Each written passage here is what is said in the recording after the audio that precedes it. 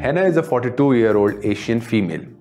She presented with a sudden onset of fever with shaking, chills and jaundice.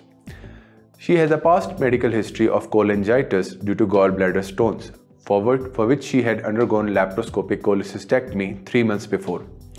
She had no family history of hemolytic disease. Her physical examination revealed icteric skin and sclera without abdominal or costovertebral angle tenderness.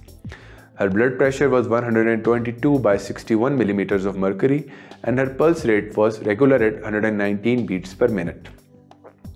Moving on to the hematological studies, she had normocytic normochromic anemia with hemoglobin of 9 grams per deciliter. The reticulocyte was elevated at 25%. WBC's count was 10,580 per microliters and the blood platelets count were 125,000 per microliter. The LFTs were elevated. Coagulation studies were within the normal range. For making diagnosis, the patient underwent abdominal contrast-enhanced computer tomography or the CT scan of the abdomen, which revealed splenomegaly. And the urinalysis was performed which showed the septicemia due to pyelonephritis. The patient was supposed to have hemolysis due to anemia, hyperbilirubinemia, and urobilinogenuria. To confirm the diagnosis of hemolysis, the patient's heptoglobin level was checked, which was found to be 8 milligrams per deciliter, and the result of direct and indirect Coombs test were negative.